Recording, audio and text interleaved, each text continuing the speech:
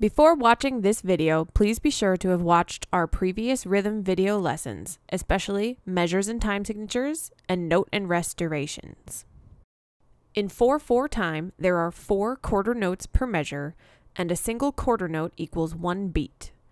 Writing in the counts of the beat below the appropriate symbols shows where the beat falls within the measure.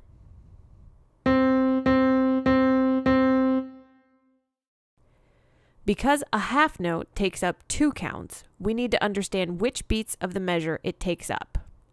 The first half note occurs during beats 1 and 2, and the second half note occurs during beats 3 and 4. We use a large number to show the start of the note and a smaller number to show other beats during the note.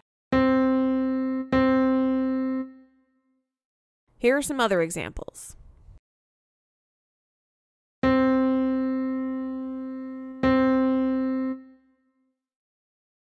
We count other time signatures previously discussed using the exact same methods.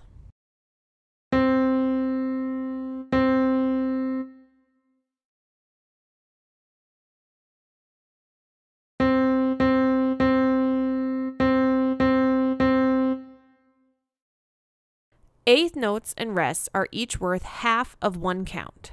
We break 1 beat into 2 parts, giving the first part the count number and the second part the and.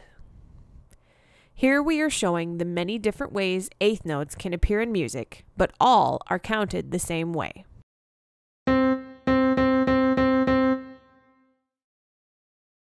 Sixteenth notes and rests are each worth a fourth of 1 count.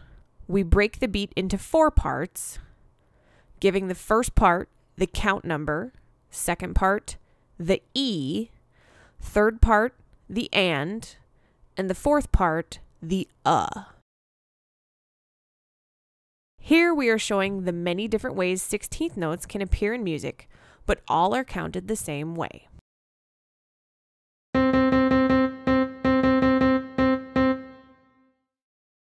An important relationship between eighth notes and 16th notes is the subdivision of the count number and the and occur at the same time, regardless of what type of note is being used.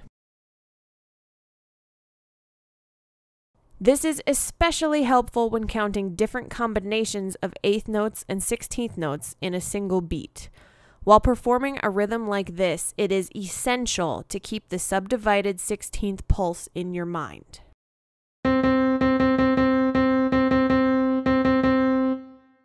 This concept of subdivision is explored more in shorter note durations and more complex time signatures.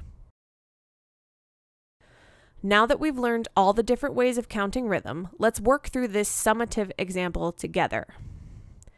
We are in 6/4 time, so 6 quarter notes per measure. The half note will receive 2 counts, so let's write a big 1 and a small 2. The quarter rest receives 1 count, so let's give it count 3. The eighth notes each get half of a count, so they'll get 4 and. The 16ths each get a fourth of a count, so we'll give them 5 E and a. And the last one here is 16th note, 8th rest, 16th note. The 16th note will get count 6, the 8th rest will get the E, and if it helps, you can write in the subdivisions the 8th rest will take up, like we did with half and whole notes, so we can put a small and next to it. And finally, this last 16th note will get the